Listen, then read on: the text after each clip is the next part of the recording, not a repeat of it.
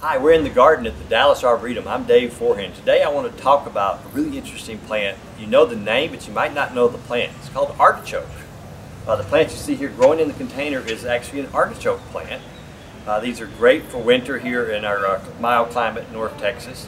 You plant these in the fall and they'll grow throughout the winter, cold and all, and then in spring they'll get much larger, and then eventually they bloom and have a beautiful purple bloom head. There's really two types you can grow here. One is the actual artichoke plant, which is the kind of the cultivated type that has the large globe flower, and another one's called a cardoon, and it's just the actual native variety of artichoke. They're very similar to each other. I have one of the cardoons right here.